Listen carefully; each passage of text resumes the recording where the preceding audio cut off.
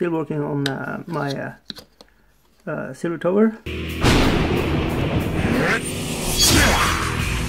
Some flames out of the axe here. For if you let's see, if you see on the art on the card, let's see if I can get it in.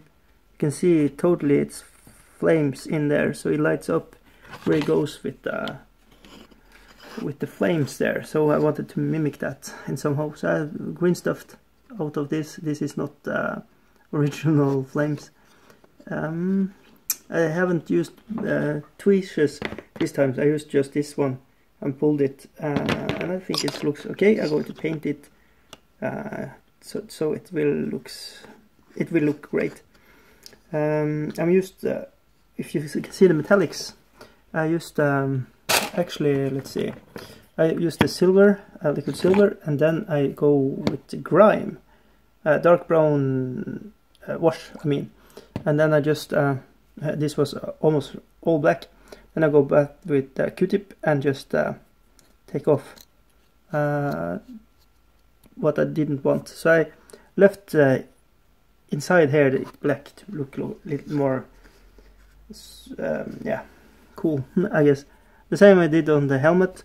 I'm going to go back with silver to just clean up the high edges to make them shine more. And I did the same thing with, let's see, where is he? Where are you? There he is, wrecking chaos in front of the camera. Dark Oath dude. Did the same thing with him.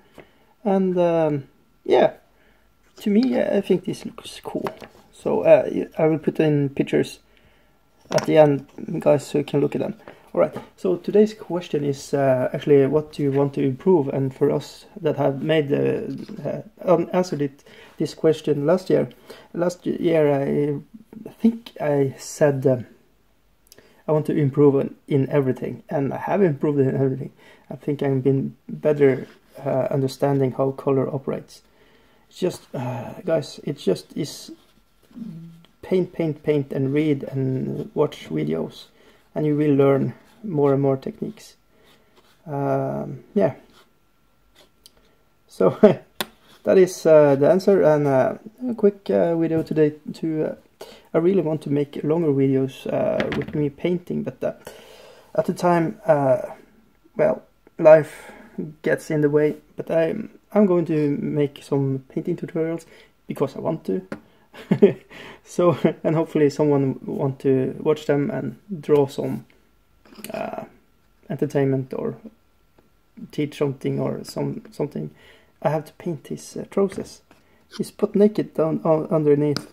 It's quite scary, dude. Alright, thank you, bye.